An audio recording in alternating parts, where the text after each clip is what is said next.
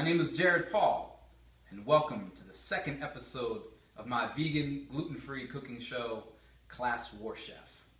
And the DNA of the Class War Chef philosophy is delicious, nutritious, affordable.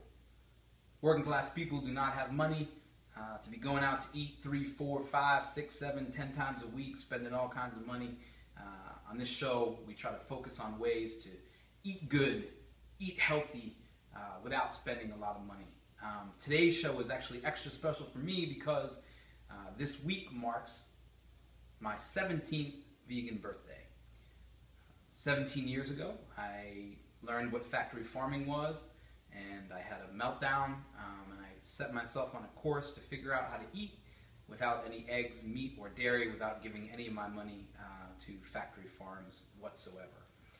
It's been a long journey, but you know, I've learned a lot, and you know, I'm actually feeling, I don't know, I'm feeling inspired. So for today, I'd like to share one of my favorite recipes, super tasty, super easy to make, healthy and affordable, which is baked glazed sweet potato wedges. Works great as an appetizer, as a side dish, and even just cold out of the fridge as a midnight snack. It's really one of my favorite things. So come on over to the workstation and we'll get set up. First, we're going to jump in and go over the ingredients and tools that we're going to need for today's show. Obviously, sweet potatoes. These are good, fresh, local sweet potatoes from Farmers Market, Rhode Island. Big up Farm Fresh Rhode Island and all local farmers here and everywhere. You know, wonderful tasting, local from, you know, just 10 miles away or less. Here we need a good sharp knife, cutting board, compost bin for any leftover parts that we chop, big large bowl, sea salt. You know, preferably get the sea salt with no anti-caking agents or no other ingredients, just the salt. Ground black pepper, basil, parsley, garlic powder, olive oil, white vinegar, organic fair trade blackstrap molasses. Molasses might be a little strong for some folks who aren't used to it, but I guarantee you, if you start messing with it, it's really good for you. Like any sweetener, we don't want to eat too much of this. We don't want to eat it every day. We don't want to eat it all the time. But this is just the natural separated boil-off syrup of raw sugar cane. And if you get the blackstrap, you know, it's a different process, a different part of the boil. It's loaded with iron and potassium and all kinds of minerals and vitamins. So we're going with the organic blackstrap fair trade molasses. Some basic tools, you know, measuring spoons, good metal spatula, regular knife, fork, cookie sheets,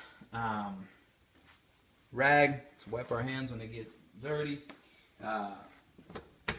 oven mitts, and we're going to start off first by grabbing our sweet potatoes and bringing them on over to the sink for a wash. We're going to wash our own hands first because we're going to be handling and mixing up some things right with our hands.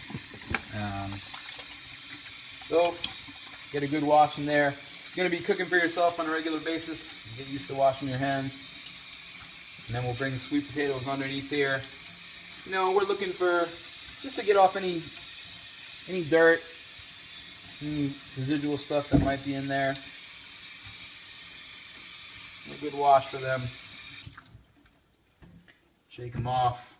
And I've already done a bunch of the prep here. So we're going to kind of go step by step. But I've done a bunch of the prep first to speed up the process. So it's up to you to decide, you know, what shape you want your sweet potato wedges. You know, maybe you have something in mind based off of another recipe you saw or something you ate at a restaurant. For me, you know, I like them almost like steak fries. You know, so that's how I cut them. You know, quick tip: we get whatever we're cutting set up with our fingers, and then we hold it in place with our knuckles. Much less likely to cut our fingers off that way or give ourselves a nasty cut. It's a good sharp knife here. You know, this is a good sized piece. For me, I would cut that right down the middle. Come up with pieces like this. This guy, I'm going to cut it in half first, and then probably quarter it. You know, I'm not really liking the end of that there. That's a little grimy. So I cut that off, put that in the compost there. This guy's going to get cut in half as well. Boom. And this guy's real thick. Who knows? Maybe we'll cut this one in thirds. Get it positioned strong before we cut. Boom. Yeah, it is wide for me. So I'm gonna cut this one in half too. Bam. So we got some good, nice sized wedges here. Now these are gonna go in our bowl. This bowl is already prepped, and so what's in this bowl is probably a half cup of organic fair trade blackstrap molasses, maybe a quarter cup of white vinegar, teaspoon of sea salt, and then it's up to you to decide. I mean, I do anywhere from a teaspoon or a half teaspoon to a full teaspoon of each basil, parsley, and garlic powder. You know, maybe half teaspoon or less of black pepper, because black pepper's strong.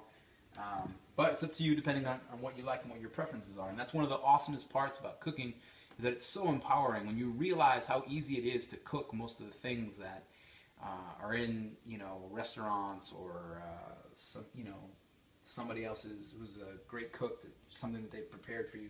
When you realize how easy it is, it's an empowering thing, because you know you can make anything you want anytime that you crave it. So that mix is already in there, and there's enough residue in there that I can just take these wedges that we've just cut up and put them right in the bowl. And now we're going to get our hands dirty. You know, it's a working class show. Don't be afraid to get your hands dirty. We're going to wash up later.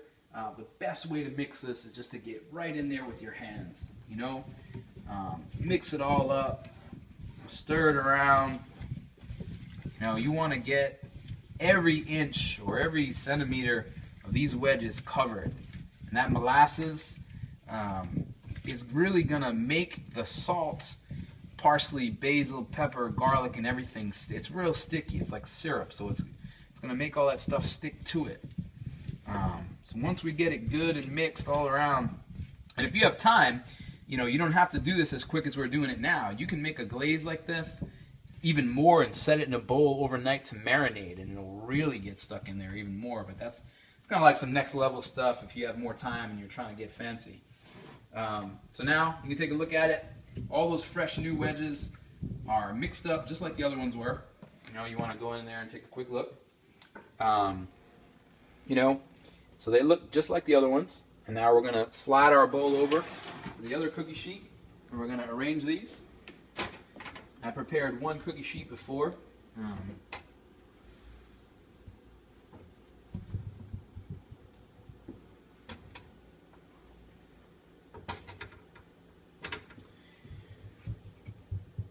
Moving right along here, and I'm actually going to switch over. I'm going to wipe my hands with, you know, I like the last wedges. I like to really mix them around in the bottom of the marinade here, because I don't want any of that to go to waste. And the more marinade on, the richer these are going to taste. Don't be afraid to get your hands dirty. That's what it's all about. You know, we cook with love on this show, and you know, when you cook with love, you imagine the good food that you're cooking, bringing joy and nutrition and happiness into the lives and taste buds of the people that we're cooking for, and that requires getting our hands dirty sometimes. This is a good, dirty, grimy cooking rag. It's not a regular dish towel. It's one that I use to dry my hands. I have a couple of these. They're different from my regular dish towels. Come right over here to the sink, clean our hands up a little bit more. Shake them off, dry up with the other side. Now, you can see these cookie sheets were greased. I covered the surface with a small amount of olive oil, to prevent sticking. And you can use vegan butter or whatever else that you use. I definitely recommend that you don't use any kind of spray. That stuff is chemicals and it's not good for you. It might be easy, but it's not good for you. But we've already preheated our oven to 400. We've got the oven light on here so you can see.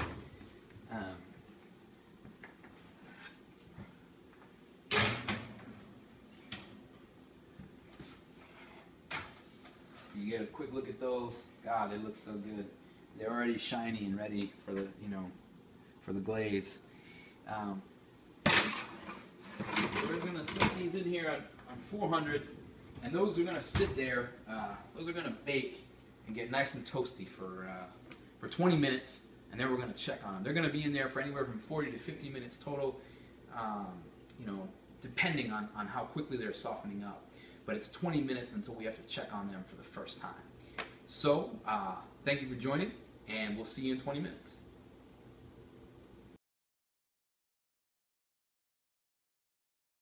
And we're back. So it's been 20 minutes. We're going to open up the stove and check on our baked glazed sweet potato wedges. Here we go. They smell so good. They don't have smell worked out yet on YouTube. I imagine they will at some point.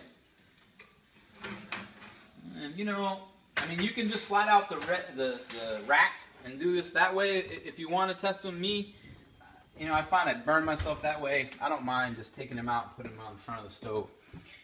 So we're going to poke these and see how soft they are. Yeah. They're not done yet, totally. But I want to actually take one piece off and cut it just so I can get a sense of whether or not it should be in for another 15 minutes or 20 minutes. But if you get a look at these bad boys, I'll let that cool for 1 second before I take a bite of it. We'll look over here at the cookie trays. Get a look at these wedges. See, they're starting to turn brown, and this. You can see the spices have stuck to the wedges because the molasses is so sticky like that. And we'll get our spatula underneath here, just kind of test it and see how things are, and make sure it's not sticking too much. Just kind of get in there and mix them up so it doesn't stick all the way. Shake those up a bit. And in instances like this, where it's starting to get black on the bottom, we can flip it. We can flip them. I don't always like to do that. Sometimes. Depending on if I feel like it's really going to stick and burn its way in there. But a little black anyway is good. It makes them taste like barbecue as far as I'm concerned. So we can flip them or not, depending if you feel like it's going to burn, if it's really sticking in there. And even if you do think it's sticking in there, that's just some of the residual molasses from the beginning. So we just get in and get underneath it. And as long as you break it up, it's less likely to stick. I'm going to check on these the same way. Shake them up. Make sure they're not totally stuck in there. Look at that. Look at that glaze. It looks like all barbecue and black. One back there. I like that. To me, that looks gourmet. And now the little piece that we cut over here is going to have cooled enough for me to taste it.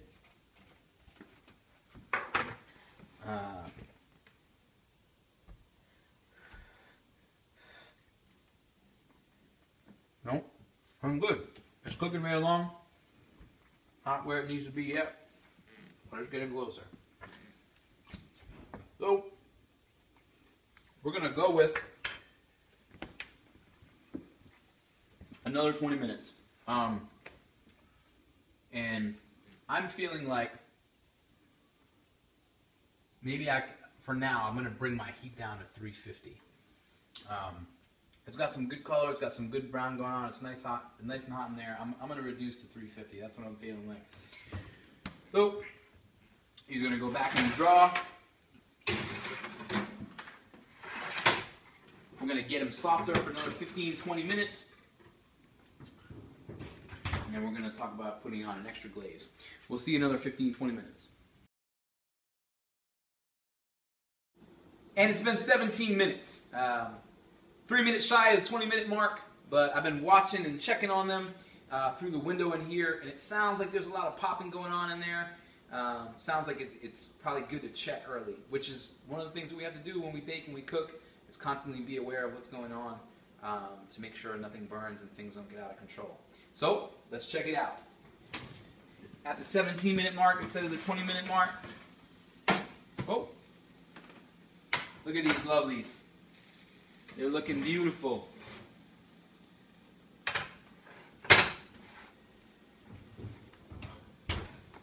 Right over there. And so we're just going to check them out. You know, shake them up. Oh yeah. Make sure they're not sticking. And this is that one that we had a little piece of earlier. That's our tester.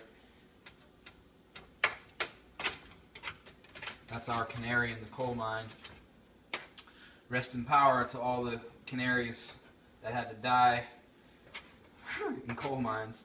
Rest in power to all the working class miners who came up with the fuel that kept people from freezing to death for the entire 20th century and got paid dirt wages. Anyway, class war chef, class warpath, away on a tangent.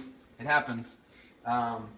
Let's go to our tester here and set it up and see how soft it is. Because I should have poked them all first. Take a bite. Really easy to burn your mouth.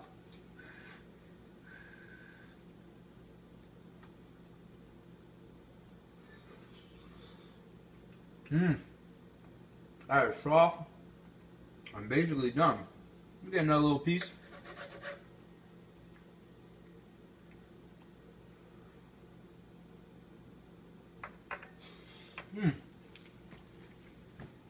Pretty much perfect. We're going to stab the rest of these to see if they're as soft as that one. And what I'm finding now is that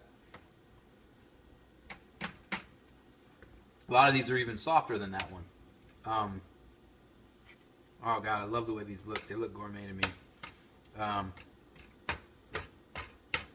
So yeah, these are almost all totally done. There's a couple of them that are done, but maybe not as soft in the middle. But that's okay, because we're gonna put them back in for another 5 minutes with the molasses on top to get a little added extra glaze. So we're gonna shake these up, flip them back over.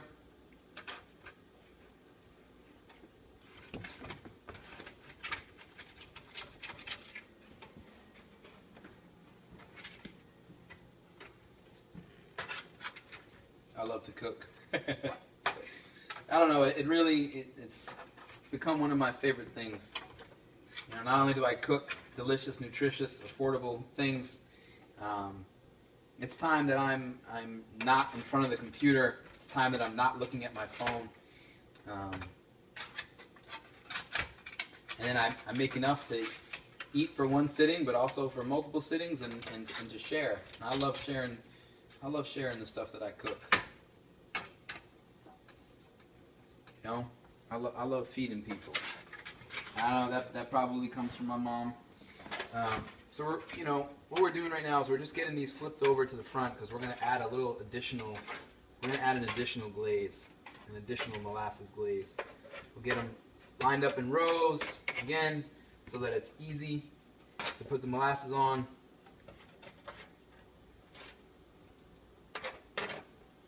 Additional molasses, and what's going to happen is get a little extra glaze on the top, and then we're going to bake them again for another 5 to 7 minutes at probably at 200 or 250 instead of the full 350 or 400.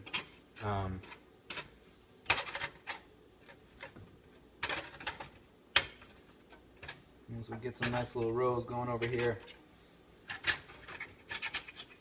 And and some of this stuff gets burned into the bottom of the cookie sheet, but that's what happens with cookie sheets. Cookie sheets get burned. Cookie sheets get damaged. But for me, when all is said and done and I'm cleaning up after, just dump some boiling water on there, like get the kettle going, heat up some boiling water in the kettle, and then pour the boiling water over the top of it and let it sit for a while, and then it's much easier to clean.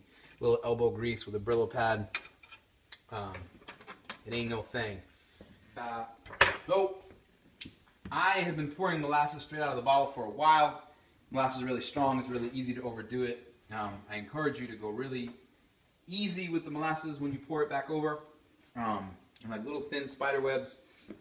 And if that seems a lot, you can just pour some in a cup and do it with a spoon. But I'm just going to get some nice little light spider webs going here. Nice little trickle, you know.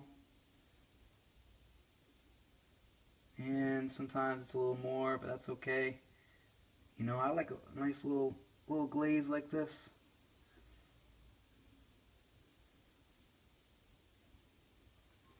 And that's going to add just a little extra.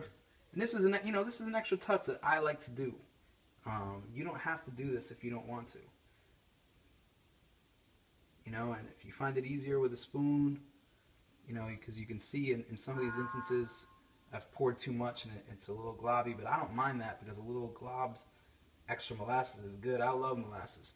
And this same recipe works with fresh local maple syrup.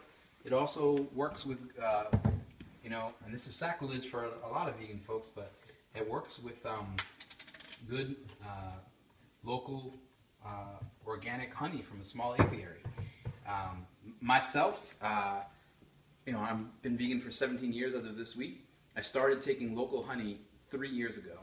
I refuse to have honey that comes from some big farm or from a store, but when I know the farmers, when I know the apiary, I think beekeeping is a pretty natural process, and with the way the bees are dying out from commercial farming and the fructose that they feed them and all the other commercial corporate factors that are leading to the death of the bees, I think the local apiaries are some of the strongest defenses to keeping bees on the planet. So anyway, this works with molasses, maple syrup, or honey, and all natural sweeteners. There's no corn syrup, there's no bleached refined sugar, none of that. You know, and you're going to find that in a lot of cooking. Can't go wrong. Blackstrap molasses, maple syrup, local honey. Sorry, hardline vegan folks. I feel you. I feel you. I feel you. I'm just saying. So we're going to put this back in. Now we've got a little extra glaze on top of our wedges.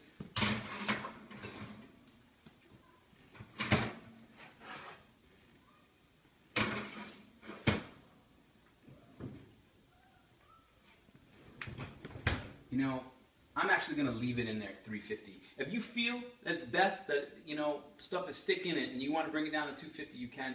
I'm going to leave it at 350 for another 5 to 7 minutes and let that molasses bake in there. And then I'm going to really enjoy these vegan, gluten-free, baked, glazed sweet potato wedges. We'll see you in 5 to 7 minutes. And we're back. It's been just about 6 minutes, and I'm really excited to see how that last layer of glazed molasses, you know, added to the finish of the sweet potato wedges. So come on over and let's take a look. These guys are looking great. I'm going to turn the stove off now. We've been here for a while. These guys are all done and ready to go. While this molasses is still sticky and good, I'm going to put another, just a little sprinkle of salt on the top of them so that it sticks. You know, they'll stick in there right with the molasses. And if you look at these guys, you can see how glistening and good they are. You know, to me that looks like something right out of a magazine. I love it.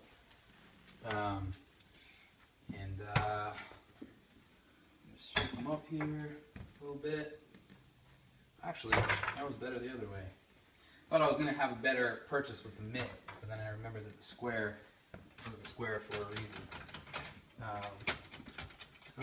Just good stainless steel flat spatulas.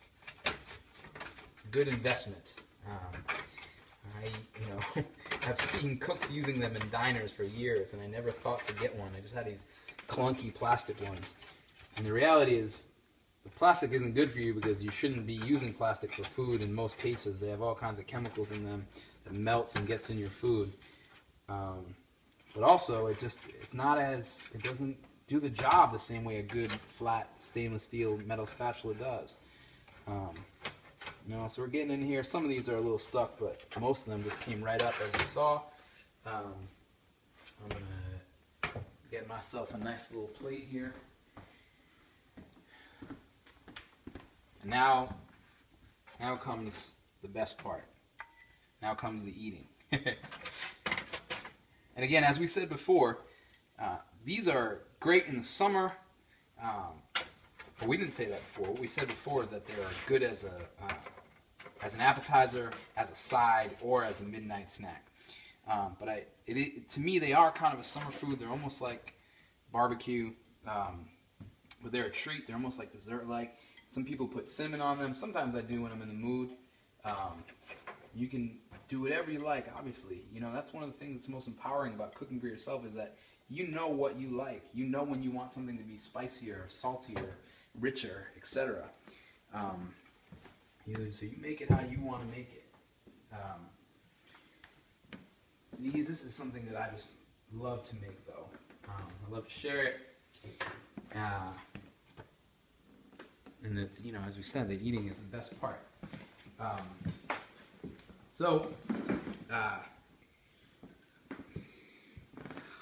Awesome.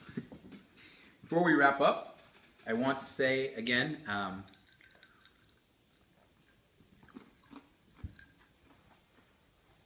thank you so much for sharing my 17th vegan birthday with me. It's been a long journey. I'm really happy that I've taken it. I feel great. I can still run a mile in 8 minutes, bike 10 miles. I mean, I'm in good shape. I'm not bragging, just saying, for folks who are worried about whether or not you can be healthy and eat vegan. I get out and play soccer with my cousins who are, I'm not going to say how much younger than me they are. They're a lot younger than me, but they don't outrun me. I get all the protein I need. I get everything I need. So thank you for sharing my 17th vegan birthday celebration with me. This recipe has been baked, glazed, vegan, gluten-free sweet potato wedges. And it's delicious. Halfway between a meal and candy. This is the second episode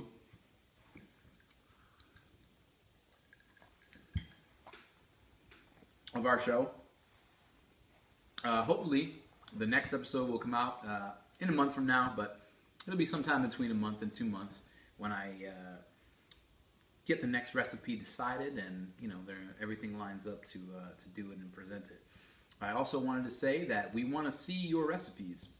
If you are making any of the recipes or trying any of the recipes that we put together here on the show, put them out on Twitter or Facebook or social media or Tumblr or whatever, and tag us with the hashtag #ClassWarChef. We'll retweet them, we'll comment, we'll like them, we'll blast them out there. We really want to see what you're cooking, and also if you want to share recipes. So hashtag #ClassWarChef. And I have just released a mini digital cookbook. It's more like a cookbook pamphlet. It's, Class War Chef Top 10 Vegan Gluten-Free Recipes with 2 quick desserts on it. It's the top 10 recipes that I cook the most, or they're some of my favorites. You can find it at the store section of my website, and we'll post the link at the end of this. But there's some good recipes on there. The DNA of the Class War Chef philosophy: delicious, nutritious, and affordable. That's been episode 2. Thank you so much for sticking with us, and we hope to see some of the things that you're cooking. Enjoy. We'll talk to you soon.